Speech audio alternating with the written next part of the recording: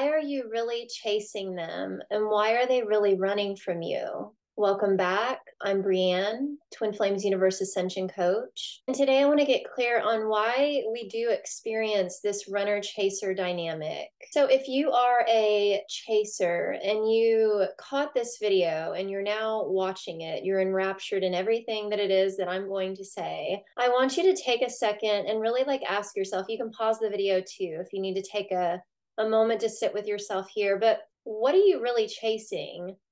When you really sit and you think about it logically, apply logic. Logic is a beautiful thing, right?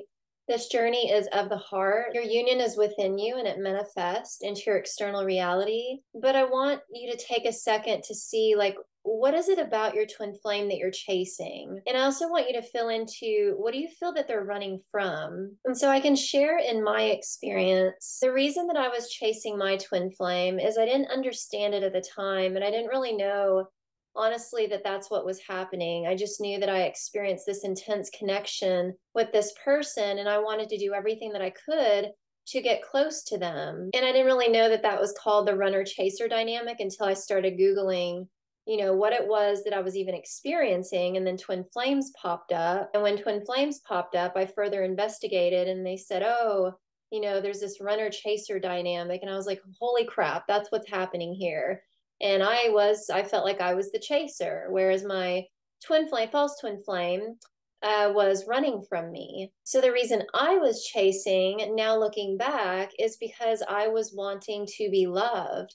I was desperately seeking love and desperately seeking that romance that I had always desired to have since I was a little girl. And I felt like I had finally found it. And so once I finally found it, I was like, oh no, this isn't getting away. I spent 30 something years of my life. I'm not going to just let it get away that easily. And so I was looking for reciprocal love. I was looking for someone to, want to love me back in the way that I loved them. And I wanted to feel deserving of that love. I wanted to be validated about how I felt. I wanted to receive that attention. I wanted to give attention and I wanted to receive that attention in return. And all in all, I just really wanted to feel loved by whom I perceived to be my person. And if I take it a bit deeper, I really just wanted to feel good. That's really what the core of it was, is being with this person. I felt really good. I felt very alive. It's really a feeling that you can't even describe, but I know that you have felt it too, especially if you're watching this video. Being with your twin flame is really just a feeling you can't describe. It's just a very beautiful and magical experience. And I wanted to be in that state all of the time. And so I believed that I needed to be with them all of the time in order to experience those beautiful feelings. But something that they don't always tell you about this is that actually when you're chasing your twin flame, you're chasing what's within you, but you're thinking that it's only in them. Yeah, take a second, because that can sound very confusing. I understand completely. The love that we seek within our twin flame is actually within us.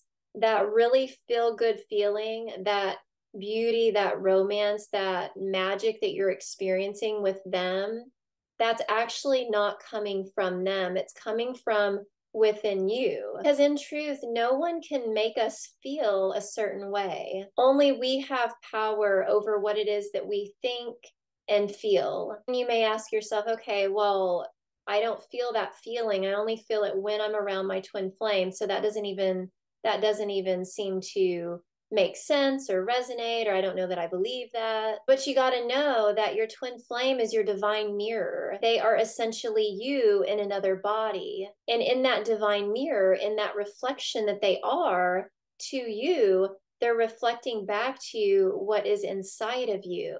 And you are reflecting back to them what is inside of them. And that reflection, that mirror dynamic, it's not just going to show the beauty and the good feelings. It's also going to show you what doesn't feel good within yourself. And that's why sometimes too, twin flames will experience that push and pull dynamic, where sometimes you'll come together and then you'll repel one another. You'll come together and you'll repel one another. That's because you have, there's that deep love and connection that you share, but then there's also all of the healing and the crap that needs to be moved through in order to really ground your union in a sustainable way. And then this is oftentimes why most of us experience the runner blocking the chaser on social media and things like that. And that blocking happens as a result of them putting up a boundary, because what they're energetically communicating is that you can't get what it is that you're seeking from me. You have to identify that within yourself. Like, now that I've showed you what you actually have within you, that beauty, that magic, that divinity, now you've got to go on kind of like a treasure hunt. And that's essentially what happened to me. Is I had to, it was my false twin flame at the time. That was my experience. Not everyone will experience that, but I had to, I was shown mirrored. And keep in mind too, like, everyone is your mirror, because you might say, well, if that was a false twin flame, how do they mirror to you? Well, everyone can mirror something to you, right? Like, your whole reality is a reflection of what is inside, but your twin flame is your perfect mirror. And so this person, they were, at the time, revealing themselves to be my true twin flame. And so that's the experience I was having. And they were showing me what was within myself so that I could heal it. And so when you relax and okay, so they're showing me that I have these beautiful feelings inside, and I can go within and be with myself and love myself. Once you do that and you fully relax into yourself and you start to feel good within yourself, that runner will stop in their tracks. They will feel that energetically. It doesn't even have to be something that physically occurs, right? But they will stop in their tracks and they will turn and they will face you again, and they will start coming back in your direction. You will magnetize, you will attract them back to you, because you're no longer seeking those things from them that they can't give you. That's not for them to give. They were simply reflecting back to you what's inside of you, but you had to be woke up to that. You had to awaken. I don't think awoke is a word, but maybe we'll use awaken. You had to awaken to the truth of what is inside of you. And they did that for you. They showed you that, and you showed that to them too. So if you're experiencing the runner chaser dynamic and your twin flame has blocked you or they've not blocked you, this is probably why, is because they're showing you that what it is that you're seeking isn't going to come from them. They're showing you that it's within you. But you had to have that experience with them so that you would know that there's something deeper there, that you are a beautiful divine being. You needed to awake to your own divinity, because that's the truth of twin flames, is they are divine counterparts.